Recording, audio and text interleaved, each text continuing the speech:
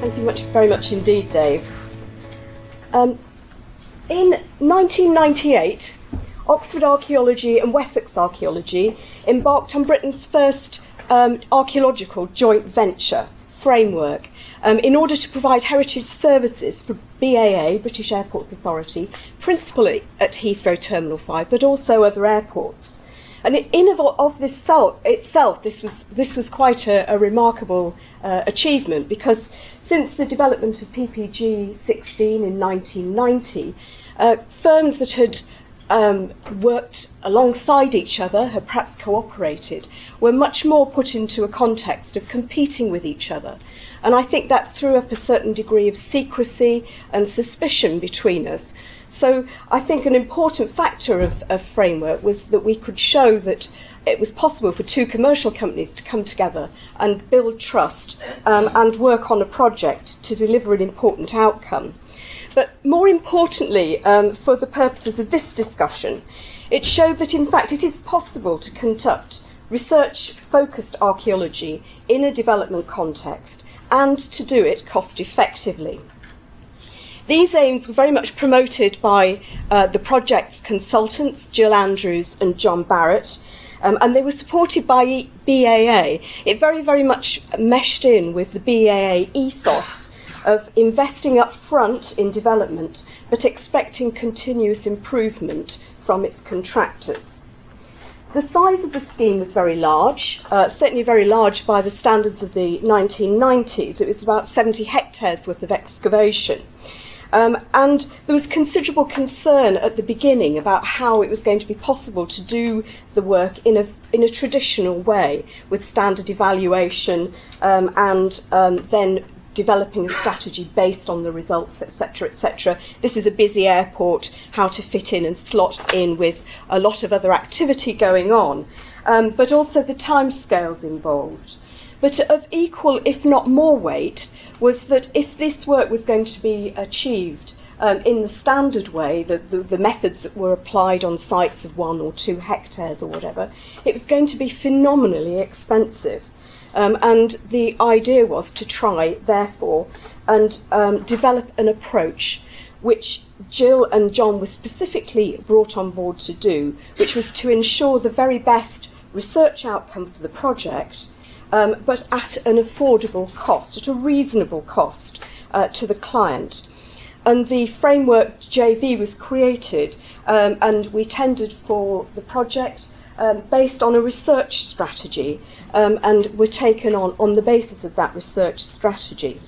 And the strategy kind of grew out of the experience of both organisations, working on large, often gravel extraction sites actually, and an experience of working principally with manpower service schemes. But then as PPG 16 kicked in, there were very many projects which predated PPG 16. So the government was faced with some very complex archaeology it was obliged to look at, and we developed a strategy which would attempt to do that, getting the best research outcome, but at a reasonable price.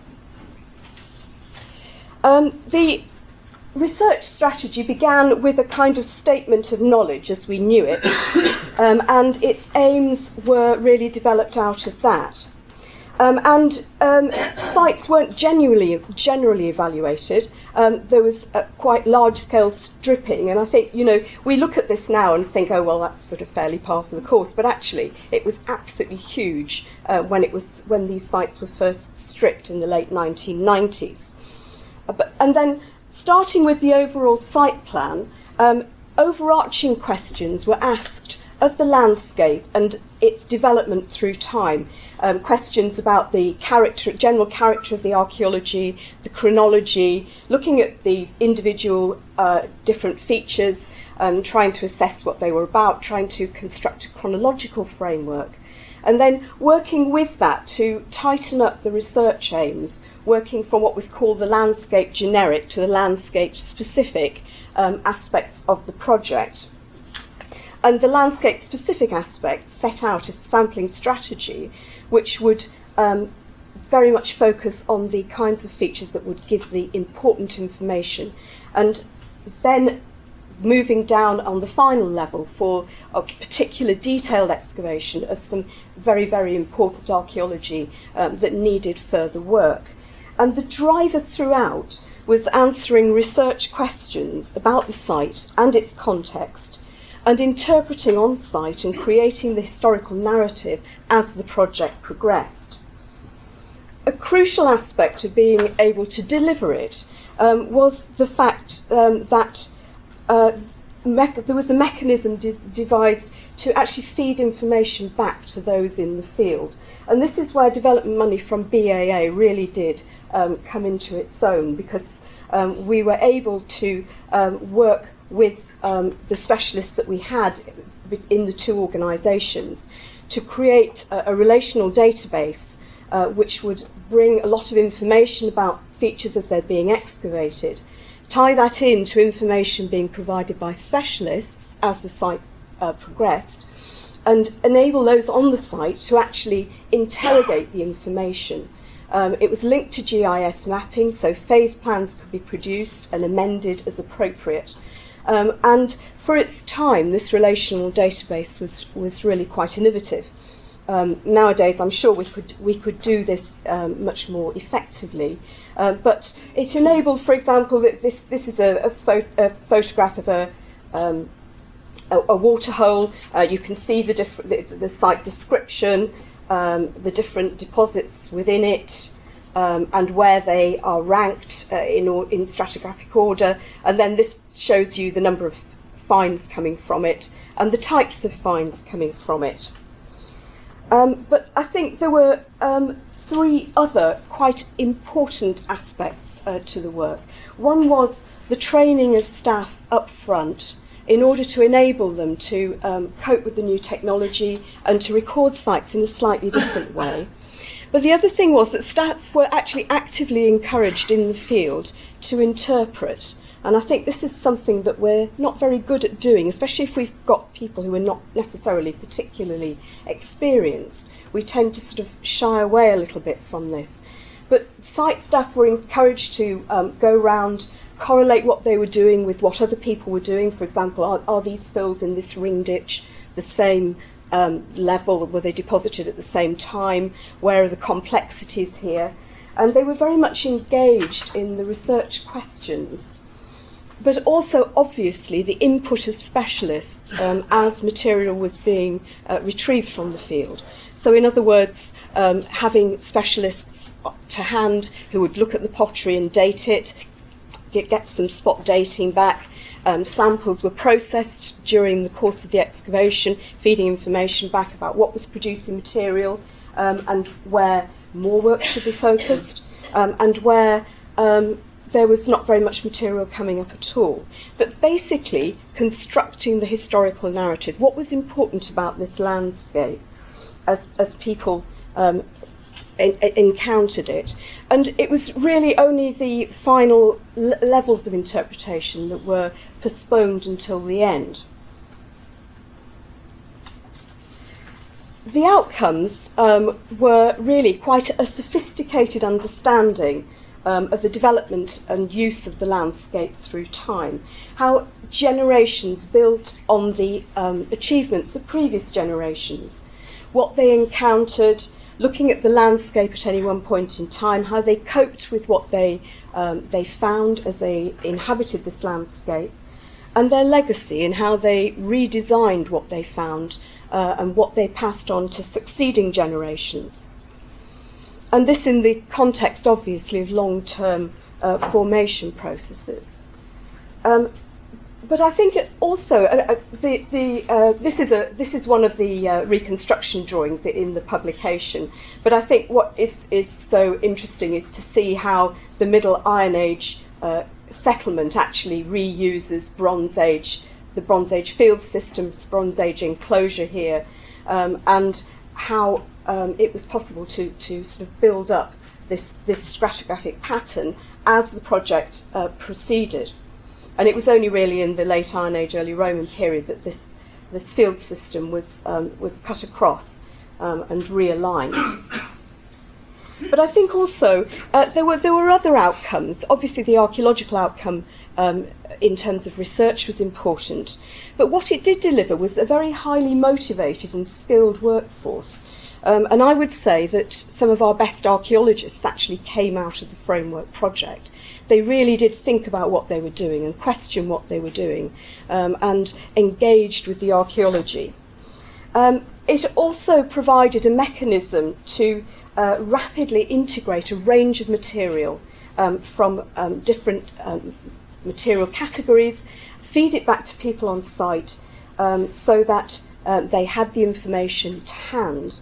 But actually doing that also and creating the narrative also enabled us to have a better engagement with the client and explain what we were actually finding. They could understand it, but also explain it to the public. That this is, you know, much more immediate than we're usually able to deliver, and much more nuanced than we're able to deliver as a general principle. And so there's for public audience, it's much more engaging, I think, and entertaining.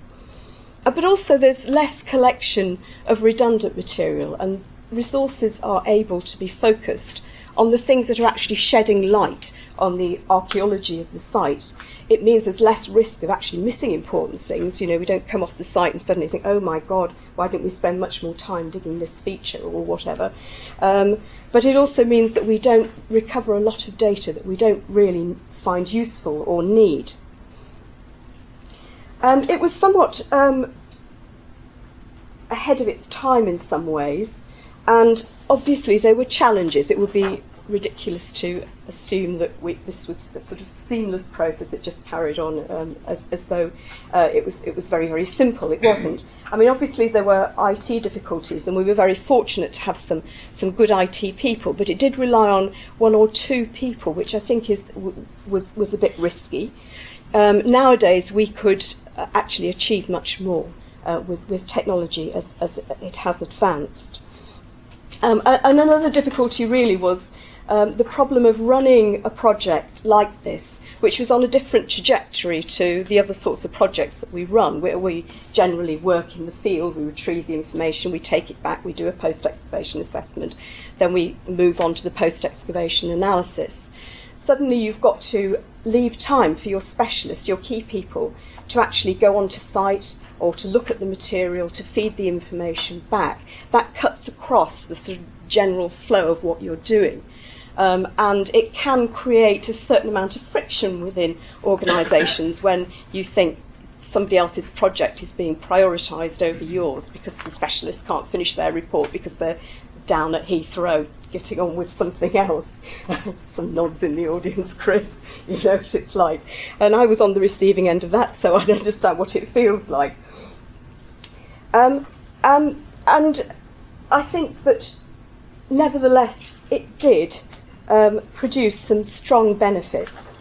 It makes archaeology more exciting, rewarding, people feel empowered on site, and it means that resources are targeted on the excavation of features that are shedding light on the past activity, and I've already said that, but I think what's important as well is this very human dimension that the framework ethos attempted to put into the interpretation of the site. So this actually is a reconstruction of people in a U-shaped enclosure watching people walking down the bank barrow, the Neolithic bank barrow. But the fact that this could be produced very quickly does mean that there is much more ability to reach out and provide good outcomes for the general public. The human story is something that the outside world understands very well, and actually the client understands, is our experience.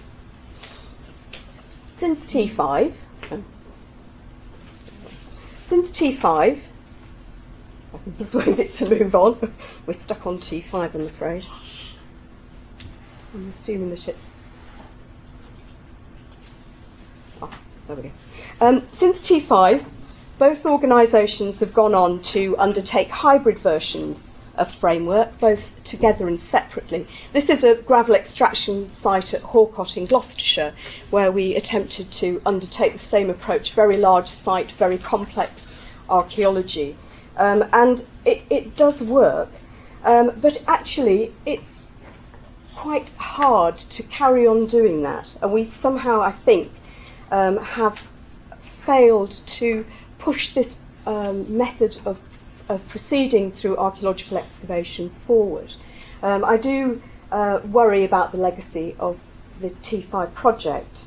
And in the light of the National Planning Policy Framework in 2012, this is really rather unfortunate, because I mean that does focus much more on knowledge and understanding and much less on the recording of archaeological features. So we should be moving much more towards this. But actually, my experience at least, is that very, very little has changed since NPPF. And we're still quite fixed in a PPG 16 world, I suggest. So why is this? Well, I think part of it is just inertia. I mean, it's much, much easier to carry on doing it as we've always done it. That's how our structures are set up. This is how we've delivered our projects. It doesn't fail exactly. So we just carry on doing the same thing. And that's partly tied into lack of time and money to develop the strategies and to develop the technology to deal with it. With short lead-in times, tight schedules, it's just very much easier to revert to what we know and what is easy to deliver for us. But it's also a problem of prescriptive written schemes of investigation and briefs, I think. And these are largely written, of course, by hard-pressed curatorial staff, perhaps consultants, and there are fewer of these curators around. They're more hard-pressed. They're actually dealing with larger numbers of planning applications, if they exist at all. And of course, in some parts of the country, there are few curators, full stop.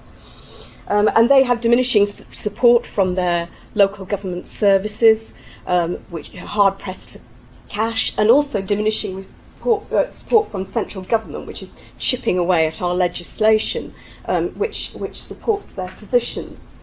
And they have little enough time to monitor as it is, without additionally having to provide some input into research designs and seeing how these change through time and agreeing them these changes as people go along. So for them, dealing with those kinds of projects is much harder work. And I think that therefore it's easier to just go back to we'll dig 20% of this feature and 50% of that feature. And I think that is somehow just sort of simpler. It's sort of going back to sort of what we can do. But I think there is another big issue, and that is a lack of trust that exists. And it's partly a lack of trust between commercial organisations and curators. Can a curator really trust the archaeological company when they say, we've done enough of this feature, we've learned all there is to know about it, and there actually is no value in continuing to put our resources into excavating more of it? Why would they believe them? Are they actually trying to cut corners? I think that is a difficult issue that needs to be addressed, but I think that it's one that Heathrow showed that it was possible to overcome that. But the other is a lack of trust between clients and commercial companies. How can we trust these people if we give them it looks like a sort of open checkbook really, to go out onto site, and to how do we know they're not going to overspend or overstay? Clients want certainty, and that is quite difficult sometimes to achieve. The way that Framework delivered that partly was because of the BAA setup, and the way that they created project teams in which the consultants were brought on board very early and the contractors were brought on board early. And the contractors helped to form part of the discussion about project budgets, individual budgets for sites, based on previous experience, obviously. And they worked with the consultants, with BAA, with the overall client, but also with programmers and with other people such as plant company and so on, to form a kind of team which was responsible for delivering the archaeological project. and they set up the budgets, which had risks attached to it, but also opportunities. And I think by opportunities it means areas where we can cut the costs. These were what was called a task team execution. They formed a task team execution plan, which sounds a bit painful, really, but I think that was an important feature of it. And I think it's worth saying that T5 was a project which was delivered to time and to budget overall. And the overall costs, archaeological costs, I'm afraid I don't know the answer to that, but I think that they were reasonable for the proportion of development work that went on. Infrastructure projects, oh look, there's a train. Infrastructure projects have the potential, I think, to overcome some of the hurdles that ordinary projects would have to overcome in order to deliver field work. And that is they have the power to think in advance and to think more strategically about what they're trying to deliver. And they also have to demonstrate public benefit. So I think they really are a good context in which to develop these methods of working more fully. So what would I say were the overall lessons for framework? I would say actually planning and investment in advance was absolutely crucial, because much thought and time and money had gone into thinking about what the overall plan was, what the research aims were, how it was going to be delivered. And then when it came to execution stage, it was much more cost effective. The focus on the aims and gaining knowledge, because that's actually what we're about, and I think that gave it a clear driver all the way through, a very clear focus on what they were trying to deliver. Investment in technology, I think, was absolutely essential, because I think that information needed to be fed back very, very quickly. People on site need to make difficult decisions. What do we know about and what do we need to know more about? And they need that information quickly and speedily. And it's quite hard actually for organisations on tight budgets to actually have the money to invest as much as they would like in developing these things, even if we know it will save us money and time in the long run. Developing a dialogue and collaboration was absolutely crucial. I think, working in collaboration is good, and I think the earlier the conversation is between the clients, the consultants and the contractors together, to come together to deliver a joint shared project, a shared goal, then the more successful it's likely to be. And also, bringing in universities and external specialists, everybody who actually comes together to form a research project, because this, in fact, is what it is. And at the best, I think these partnerships create unique working environments which encourage creativity as well as advancing knowledge. But they also are able to demonstrate public value, and I think this is what's so important, because telling the story is what people get, and that's what we should be doing. So thank you very much indeed.